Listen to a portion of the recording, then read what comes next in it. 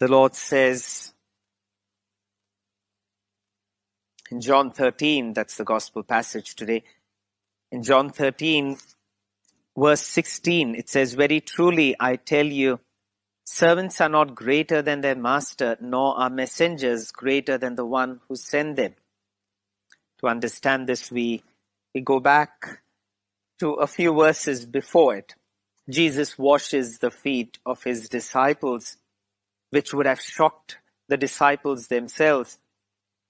And then he says, "You call me teacher and Lord. You're right, so I am. If I, your teacher, have washed your feet, you also have to wash one another's feet. And so I have set you an example that you should do as I have done." And then he says, "Very truly, I tell you, servants are not greater than their master, nor are messengers greater than the one who sent them." So Jesus is putting the benchmark, and he's putting where our focus should be. I remember when I was doing my 1 year of Regency in Maharashtra, we have it's a school, and in the school we have a person who is in charge of the physical education, an exceptional sportsman, comes from a very, very humble home, and he just stays next to the school. He's kind of an all-in-one. He's a physical education teacher, and at the same time, after school hours, he doubles up as the gardener and takes care of things around the property.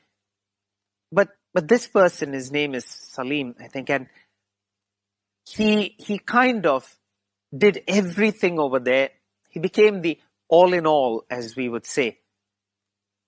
And if ever Salim had to be replaced, it would become an impossibility, because Salim, by doing simple things, very simple things, he wasn't the principal of the school, he wasn't the finance officer of the school, nothing. Doing very simple things, Salim set a very high benchmark. By doing simple things, he has set a very high benchmark. And this is what the Lord is doing over here. By doing one of the most menial acts the teacher of the time would never do, Jesus has set the benchmark right up there. He says, "This is the example I give you. And servants are not greater than their master. And so if this is the example I give you, this is the benchmark, this is what you're expected to hold on to. This is what you're expected to reach." So Jesus uses himself as the benchmark, the measuring mark for our spirituality, of who we are supposed to be. This is the bridegroom. And therefore, we cannot have anything lesser than that. I remember coming across a person who refused to go back to her own parish church. She's going to another place, and this is not in Australia, this was when I was in India. But she said, "I will not go back to that church till the priest moves from there." I asked, "What's wrong with the priest?" He said, "The problem is not with the priest. She said, "The problem is with the person who is in charge of the choir. They sidelined me, and every time I used to walk back into the church, and I would hear the choir singing, and when this person went on the high notes, I would get so irritated during the Mass that I felt like taking whatever was there in my hand and flinging it at her. I couldn't accept it." And she said, "I'm waiting for the priest to change, for when the priest changes, then all the other people around that priest will change as well. And so will this person in the choir. And that is when I will go back into the church." Where is our focus? Where is our focus? Is our focus on things that are visibly seen around, or people that we see around? Shouldn't our focus always be Jesus, because he is the bridegroom? And that is what we should always remember, even within the church.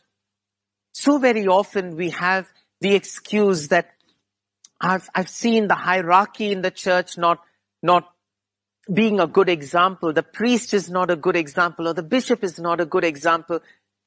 That doesn't that doesn't give us an excuse, because the bridegroom of the church is Christ. It is He who is the measuring mark. It is He who we look at. And that is why the scripture would say in Psalm 34 verse 5, look to Him and be radiant. We are not looking to the choir to be radiant. We are not looking to the priest to be radiant. We are not looking to our brother, our sister to be radiant. We are not looking at how our parents are living their faith to be radiant. True, there is a beautiful thing called a witness value, where I am expected to be a witness for Christ. True.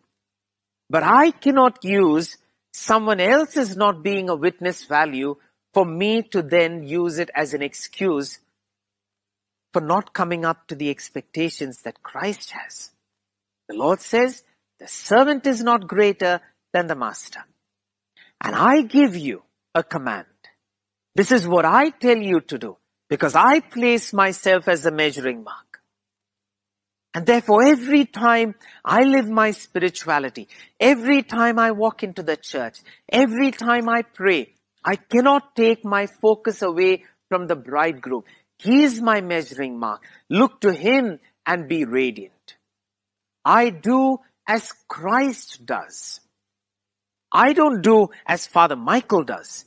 I don't do as the bishop does. I don't do as the choir does.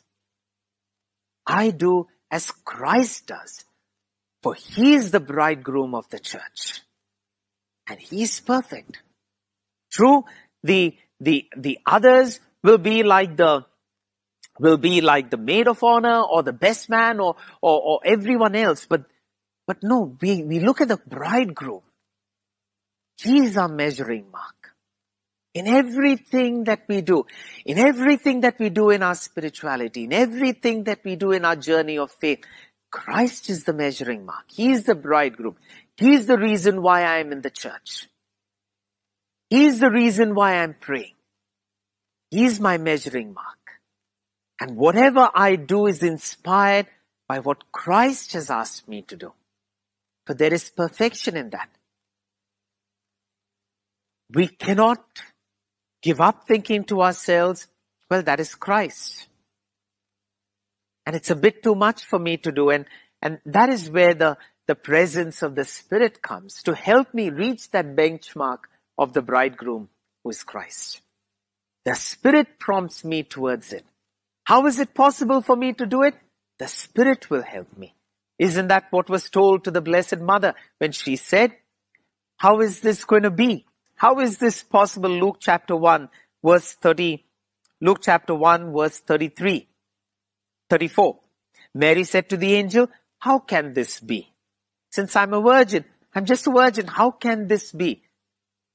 The beautiful response was, the Holy Spirit will come down upon you.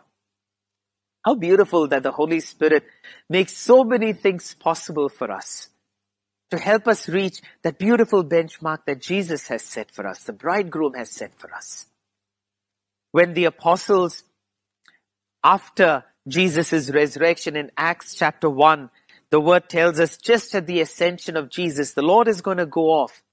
And these apostles are going to be shaken up because Jesus' resurrected presence is no more going to be there with them. So when they had come together, they asked Him, Lord, is this the time when you will restore the kingdom of Israel? And He replied, it is not for you to know the times and the periods. And then He tells them in verse 8, but you will receive power when the Holy Spirit comes upon you. And then you will be my witnesses in Jerusalem, in all of Judea, Samaria, and to the ends of the earth. When my Spirit comes upon you, my Spirit will help you to try and strive to keep the benchmark that I have set as a bridegroom. And so even as we are moving towards Pentecost, how is this possible? How is it that we are supposed to do what Christ asked us to do? The Spirit gives me strength. I pray for the Spirit to help me keep that high benchmark that Jesus has set. Never lower it. Never lower that benchmark. He has set that benchmark. And so don't look around you to see the little faults and the mistakes that we get to see very often within the church, because we see the human dimensions of the church. But always keep our eyes focused on the Bridegroom. He is our benchmark. He is the one we look to and be radiant. Let's close our eyes for a moment.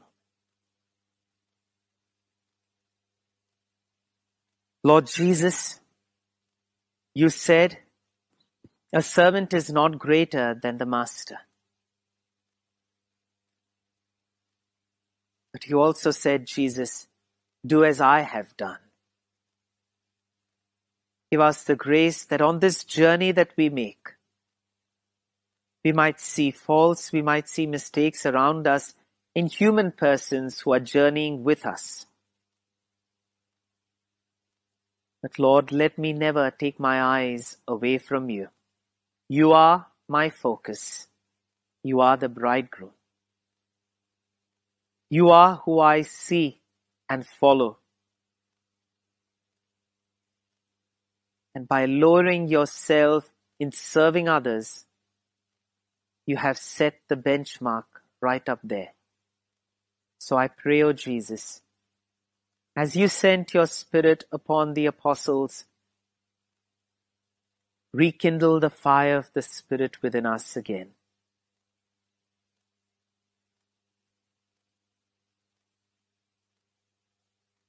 In the name of the Father, and of the Son, and of the Holy Spirit.